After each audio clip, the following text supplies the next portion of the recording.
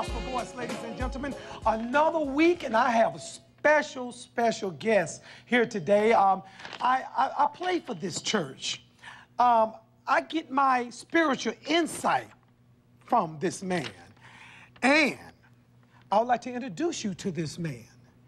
This is Pastor O'Neal Salmon and Evangelist Georgia Salmon. Oh, my Lord. You guys, these people are God-given to me in my life. I had a chance to hear both of them speak, and it really touches you on your level. He is God-filled, spiritual-filled.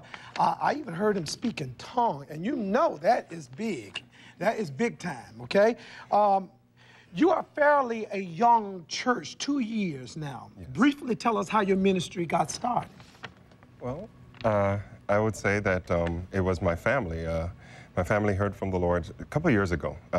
I would say that ministry really started for us at an earlier age, even prior to having children. My wife and I were both in the ministry in some capacity, and God has, was pulling us together. My wife was originally from New York, and I was born and raised in Jamaica, but transitioned into New York, and by some venture, the Lord pulled us here to Florida, and now we're here. I think, cumulatively, we've been in ministry about 20 years or so. About 20 years. So, wow. Praise God. He has led us by way of his direction. The word says, he orders your steps. That's right. And so prior to taking any step, we just wait for an order. That's right. That's right. So thank God for that. We, together, I mentioned that it was 4 of us. We have 2 young boys, and upon we started in Apollo Beach, and we're now located in Brandon, Florida. So, oh, my Lord. Oh, my Lord. And by the way, it's a husband-wife thing. So it's 24/7 enrichment. Amen. You get to admonish each other 24/7. 24/7. Oh, my Lord. That is awesome. I recently, myself, started playing for the church. And could you share with our audience how all that came about? I mean, it was a miraculous thing that happened. Yes. And I think, let me have my wife do this one. Well, it just so happened our children were going to the same preschool together. And it was around the holidays, and our little boy Timothy came home, and he said, Mommy, this man came and was playing for us at school, and he was awesome. And he was just telling me the story just as a child remembered it. Amen. And I remember taking him to school just a few days after that and bumping into your beautiful wife, Julie. We started talking. She told us about how God is using you, and the communication went to the next level, and God did it. And the glory belongs to him. God did it. Yes. I can truly say that when God gets the glory, we can't make no claim to it. That's right. That's right. And we already had it set because we were thinking prudently, well, just in case somebody may be there, we'll pass out these cards and they can get it to the right people. Well, out of all the cards that we passed out, they were the only 2 that didn't get the card. That's right.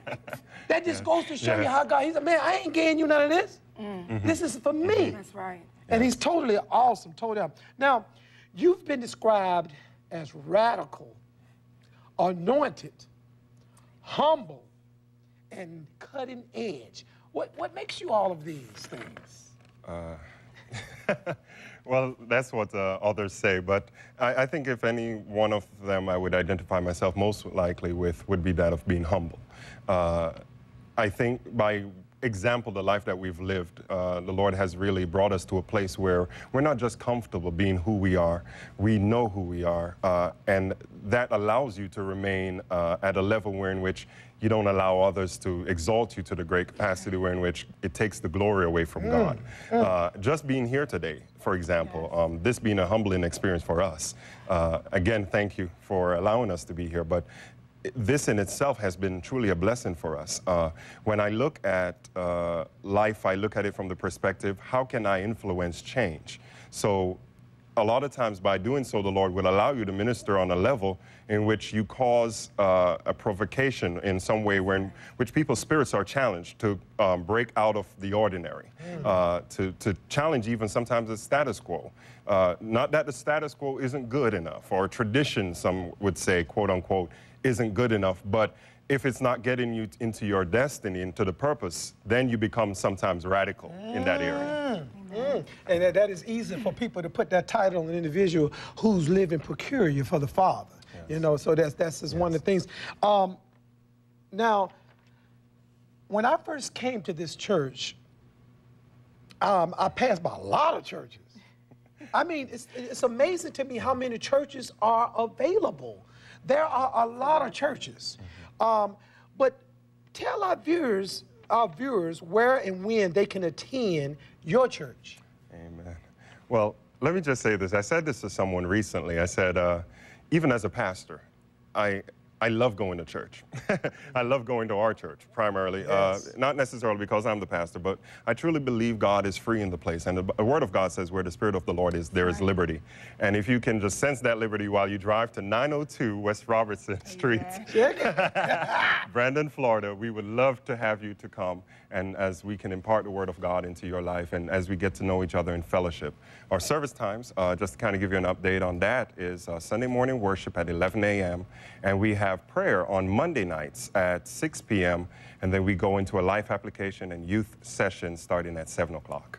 And we have choir practice every Saturday. Saturday, yes. Yeah. Now, that is one of the type of programs that this church offers. My wife and I was blown away when we walked in and saw that they were busy. This is not your average church. I mean, they are busy. Tell us about that, the things you got going on. We got a lot going on. We desire to not just be a church, a place of worship, but it's a church and a community center. Amen. So we're open every day of the week. Every Saturday, our Restoration Food and Clothing Pantry opens up from 10 a.m. to 12 p.m. And we feed and clothe anyone in need. It's free of charge. And you know, with the times that we're in and the way the economy is going, you can have a 6-figure job and tomorrow you need food and clothes. Check it. So we're open to anyone in need. We also have a great dynamic youth program because our dear beloved pastor is so young in age. He's able to reach those older than him. He's 30 years old. He's able to reach those older than him and the youth, and there's many teenagers that are on the street looking for a place where they can feel like they belong, where you're not trying to change who they are, but really show them who they are. There you go. So we have a great youth program that's open to teenagers of all ages, and that's just a few of the things we do. Also, our marriage enrichment course. It's a great blessing to couples that want to enrich. And may I add, she can bring it. She can bring it. Both of them brings it, but she has her style and he has his style, and both of them stay within the Word.